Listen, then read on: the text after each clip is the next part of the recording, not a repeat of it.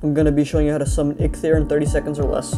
First thing you need is a bow. A crude bow is fine. Then go deer hunting until you get 2 deer trophies. Then go back to your spawn, go to this weird red circly thingy, click on register location, that's where Eikthyr is. Put 2 deer trophies in your hotbar, then click the corresponding number slot onto the mystical altar. As you can see, he was summoned. That's about it. If you want a more in-depth guide, you can check out the video on our channel.